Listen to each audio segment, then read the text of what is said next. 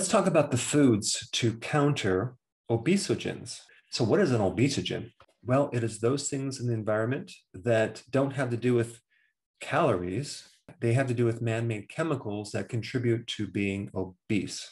And I'm talking about things that are food containers that you maybe will put in the microwave, baby bottles, toys, plastics and their related chemicals, cookware, as in nonstick Teflon, and even cosmetics. Now, what do all these have in common? Well, they give off chemicals that mimic estrogen.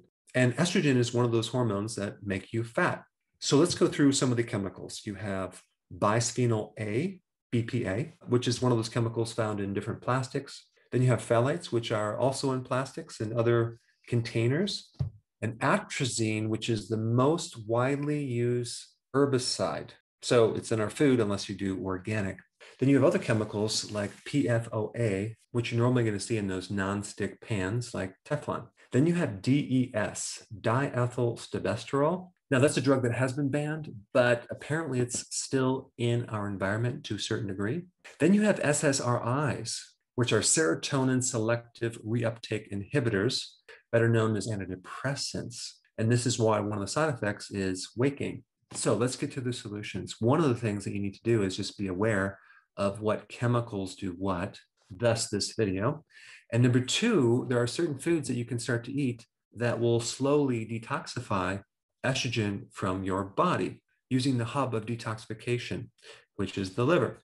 And so your liver has the ability to turn these poisons into harmless particles. It's called phase 1, phase 2 detoxification. And to stimulate more of this detoxification process, the cruciferous vegetables are the best solution.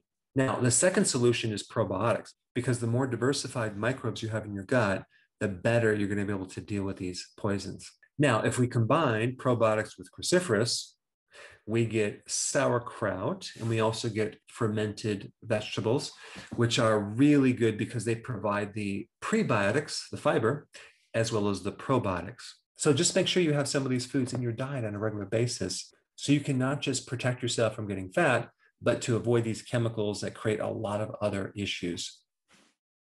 So if you're enjoying my content, which I hope you are, and you're applying this knowledge to your health, and you have a success, I would really appreciate you sharing your success story.